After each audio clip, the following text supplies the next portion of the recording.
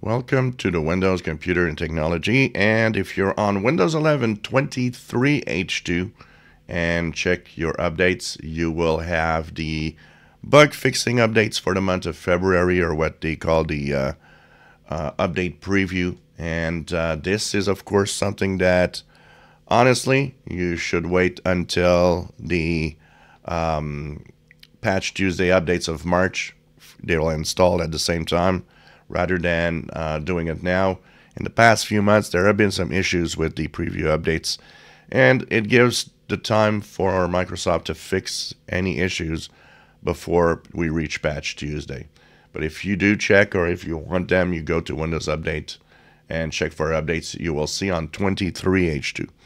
They're not yet on 24H2, so this means it might be either later today or tomorrow or the day after. There's no official release date on the preview updates. They could be anywhere during the week.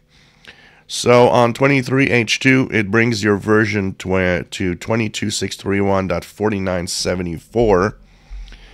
There's a few new features for the lock screen and for the Windows Spotlight pictures. So there's a few things like that. Narrator also has a new function.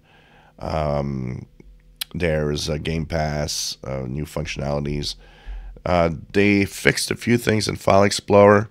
One of them is when you enter a URL in the address bar, it might not go to the location. Sometimes the address bar overlaps files when you use F11 to go full screen mode. Context menu opens slowly when you right-click Cloud Files, and thumbnails for Cloud Files display more consistently with this update. They fixed Start menu. The colors are wrong when you open the Account Manager flyout, stuff like that. So there's a few little things like that they fixed. And that is pretty much it. Nothing really fantastic or major fixed in 23H2.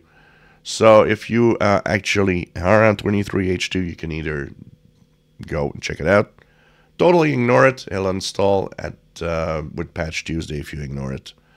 Not yet out for 24H2 as of today. If you enjoy my videos, please subscribe, give us thumbs up. Thank you for watching.